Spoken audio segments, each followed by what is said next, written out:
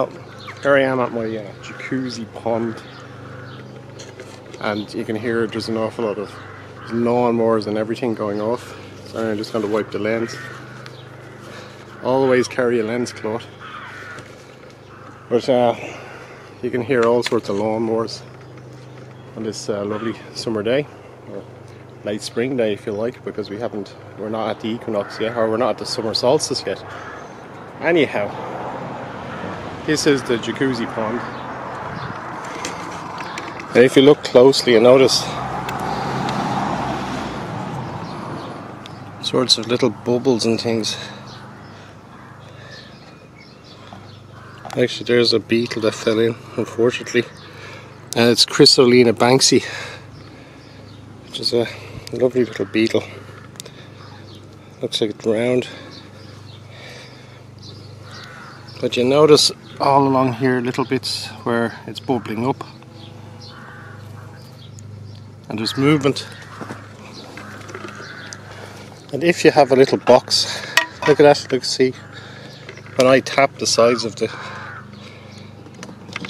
see, it's ripples everywhere. But if I get my little box here like this, you'll see it very dense with duckweed. Actually too much duckweed, but I would say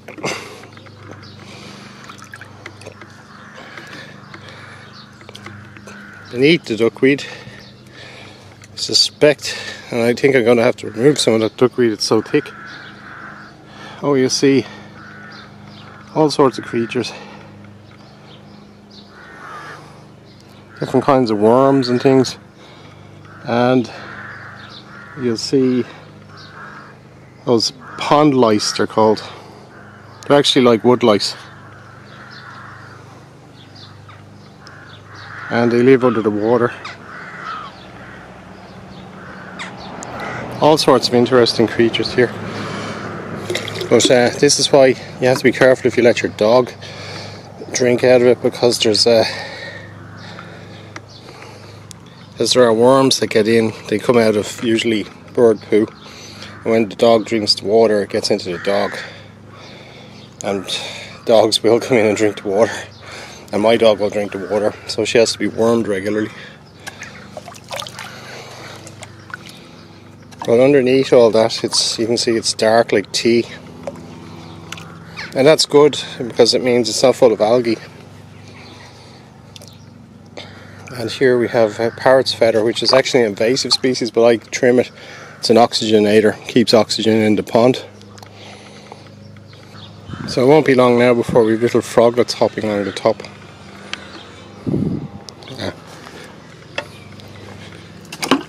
Now I think I've got a tadpole, have I? Oh, look at, you can actually see little worms. They're actually flatworms, and actually roundworms. They live in ponds like that, free living. I think they don't actually need an intermediary host or anything, they just live there. There's some at the corner. They're actually related, they are related to the roundworms which infect dogs and things, but I don't think these ones do. I could be wrong though. But at certain times of the year you see them, at other times you don't.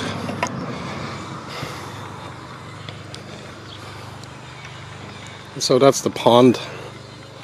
Exciting as usual, as always. You never know what's below the surface.